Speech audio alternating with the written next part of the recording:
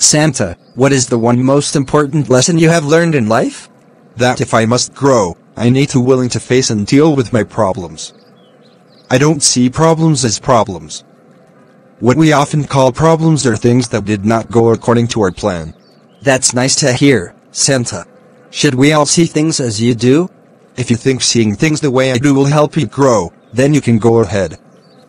Do things that help you grow. Growth is the essence of life. Growth is important. Without growth, life is worthless. Must we always have poor people around us? People who never grow will never get rich. Most people have childish thinking. Most people cannot think for themselves. The above are the main reasons many end up poor. Although we mustn't see 10 billion as wealth. If you grow in your income, that should be seen as wealth. Even if it is slight growth. Always appreciate increase. A wise person appreciates little increase. This is life. Okay, Santa. Let's go back to the bench.